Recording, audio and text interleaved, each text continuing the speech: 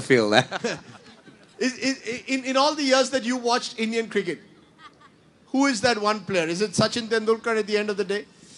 I think forget about, I'd like to just change the question a little bit. Forget about the guy who I'd back to win the World Cup. The two guys that I've enjoyed their stroke making better than any other Indian players. They're two that I'm going to give you. That for me, it's been an absolute privilege to watch them bat, even though I was on the field. The one was Mohammed Azharuddin. I mean, he got 100 in Cape Town. I've never seen a knock like that. And the other one is Virender Sehwag, who I played a lot with. Just incredible stroke making. So Sehwag and Azharuddin are your two top stroke makers. Yes, gentlemen there, yes.